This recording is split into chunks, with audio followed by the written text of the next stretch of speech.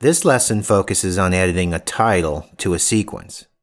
When you're ready to edit a title to a sequence, make it a habit of moving the blue position indicator to the middle of the playback area within the source window. By parking in the middle of the playback area, this will give you extra room at the front of the title if you need to extend its length when it's in a sequence.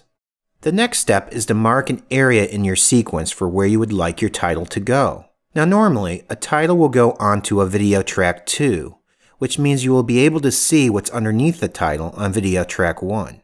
To do this, turn on the video 2 track and turn off all the other tracks. Notice how Media Composer automatically patches the V1 source track to the video 2 sequence track.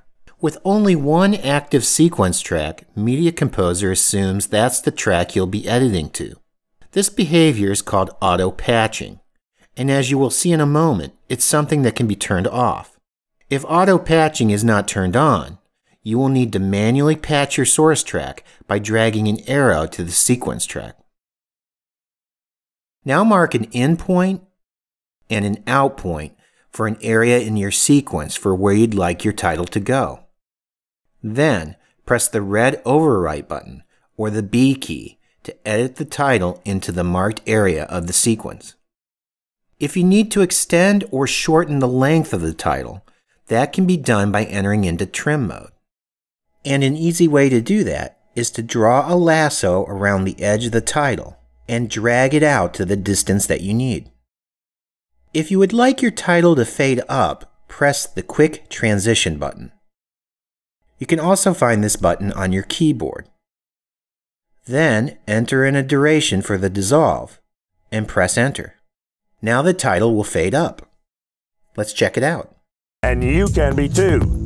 Tickets are now on sale for the February 28th Fight Night. You can also make changes to a title that has already been placed in a sequence. To do this, make sure the position indicator is over the title you want to change. Then make sure the track indicator is turned on. Then press the Effect Mode button. This will open the Effect Editor window.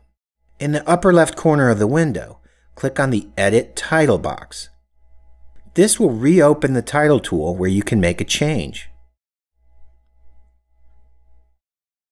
When you are finished editing your title, make sure the title tool window is active, and then navigate to the File menu and choose Save Title As.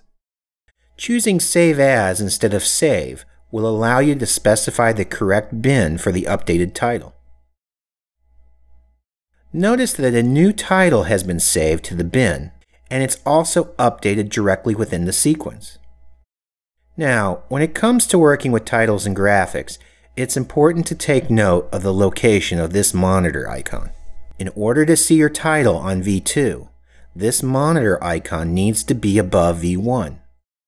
By default, the track monitor icon will automatically follow the location of the V1 source track. This means when you patch the V1 source track back to the V1 sequence track, the monitor icon will move down a layer. This means you won't be able to see the title that's on V2 until you move the monitor icon back up a layer. If you would like the monitor icon to stay where you place it, you can change its behavior. To do this, navigate to the Project window and click on the Settings tab. Double-click on the Timeline settings. At the top of the Timeline Settings dialog box, click on the Edit tab. This is where you will see the options for auto-patching and auto-monitoring. I recommend that you turn off auto-monitoring. In doing so, this will prevent the monitoring icon from moving to another track unless you change it yourself. Okay, now you have the basics of editing a title to a sequence.